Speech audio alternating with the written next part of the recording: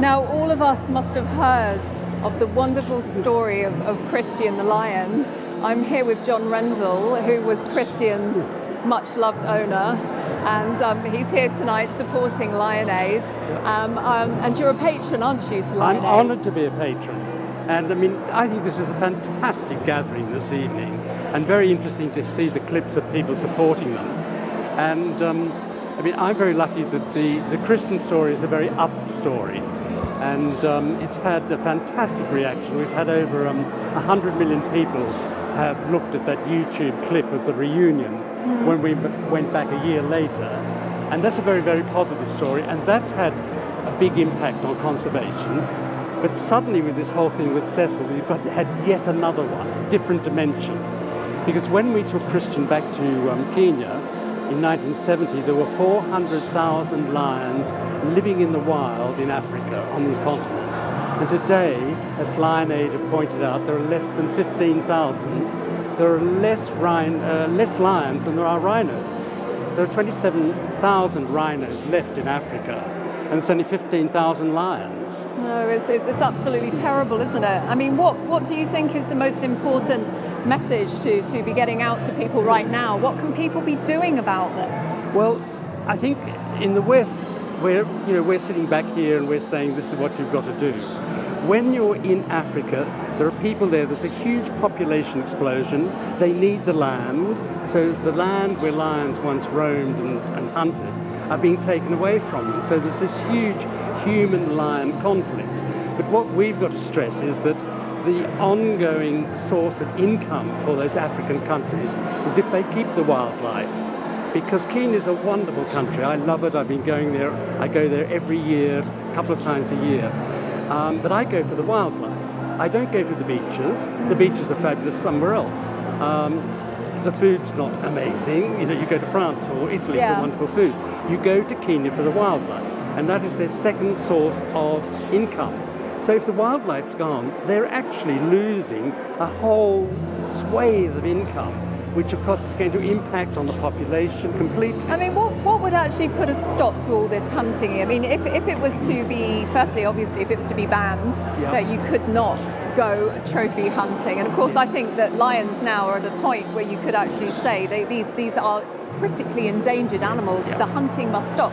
And then countries like Asia need to stop importing the bones and other products like that. It's a matter of education. The fact that perfectly intelligent people like Chinese, who are brilliant in business in so many ways, can believe that rhino horn can be of any medicinal or aphrodisiac use is bizarre to me. And then with the canned lions, obviously their bones as well end up going back to Asia as well, don't they? Well, what's happened to see the tiger population has dropped so far. I mean, there are only 300 Sumatran tigers left in the world, so they're very closely guarded. So what are they now looking at? They'll use lion bones. Well, lion bone, that's not going to do you any good. It really isn't. You know? No. So it's really a matter of education. I mean, I'm also a trustee of the George Adamson Trust because I work with George Adamson. And we run two national parks, one in Kenya and one in Tanzania. And the one around both of them, we have built or assisted building schools. And we're saying to these kids, look, you see these animals every day. You don't realise that this is your inheritance, and that people will pay from England, America, Australia to go and see them. Yes. And you know, therefore it's up to you to protect them. That's your money in the bank. Yes. And particularly in Tanzania, where we are, there's no gold, there's no diamonds, there's no uranium, there's no oil, there's no other source of income other than the game. And so in these schools, the Chester Zoo have given us a bus which goes around to them, very generous of them, and we say, look, we're not going to try and turn you into bus drivers or couriers or waiters. You know, you do your own thing. We're not going to interfere with your natural life. But if these tourists come, they're going to buy your father's cattle, they're going to buy your mother's vegetables, and there's going to be enough money to send you on to higher education. And that's, of course, what they all want. I think, I mean, that it comes down to conservation in general, but tourism would be such a massive benefit to so many other things. I mean, you look at the Faroe Islands, for instance, and they have a huge whale slaughter, which they put down to culture. And a lot of people don't want to go to the Faroe Islands, but if they went for tourism and they were to go on holiday there and go say whale watching, it would be beautiful. And you know, I think the problem solving in Africa could come down to. Well, in some areas it's quite clever. I mean, sharks don't like people, and yet the South Africans have been very clever with their shark watching. People go out on boats and they go in cages, and they're not killing the sharks. They're making money out of the sharks. And so you can make money out of wildlife without killing it. And this is the message that, we've got to get across, rather than just saying, here we are in Europe, for example, and we don't like what you do. You've got to offer them this alternative, and the alternative is it's there. They've just got to keep it going. And I heard that some of the tribes in Kenya are targeting the lions. The lions are taking out their livestock. Well, there's always been a conflict between Maasai and lions. And the Maasai always had to kill a lion to prove his manhood. They have stopped that now, but they are increasing in population, so they need more land for their cattle. And so, if lions get in the way, they're going to be poisoned or killed. I mean, I just don't know what to think, because the human population is growing and growing and growing. And how are we going to stop this? The land disappearing. And when you've got man and lion and wildlife fighting for the same land, unfortunately, the wildlife's going to lose. And it's aggravated by the fact that you have corrupt politicians. Absolutely. We have to accept we have corrupt politicians. That's true. And in the past, leading politicians in different African countries have actually been involved in the trade themselves. Yes.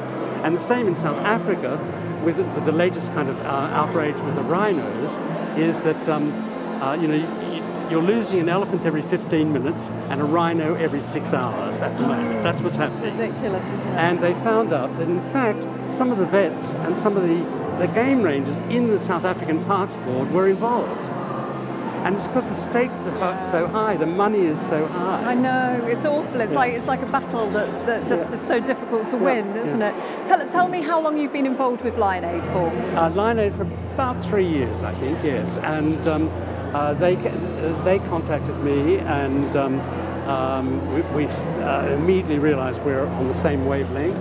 And I've spoken on their behalf at many kind of fundraisers, and they've shared a lot of information with me, because Peter, as he's a very professional researcher. Yes. And I'm a kind of amateur who relies on someone like Peter with the facts that he can come up with, and I mean he's got very fine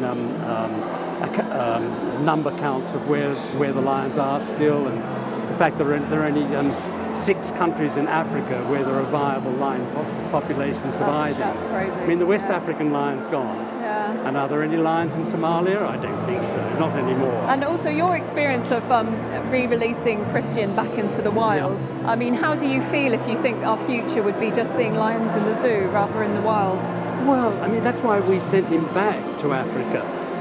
He could have very happily gone to Longleat, where he would have lived a very long, comfortable, fat, lazy life. Yeah. And lions are very lazy. Yeah.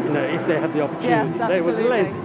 And we thought, look, no, we're going to give him that chance to go, because we always knew that we were only going to be temporary guardians anyhow. Yeah. And so at the end of, he was a year old, he'd gone from a 35-pound cub to a 175-pound lion, and was getting a little bit, he wasn't dangerous, but he was just getting too big. Yeah. Well, thank you so much for talking to me this evening. It's been wonderful. And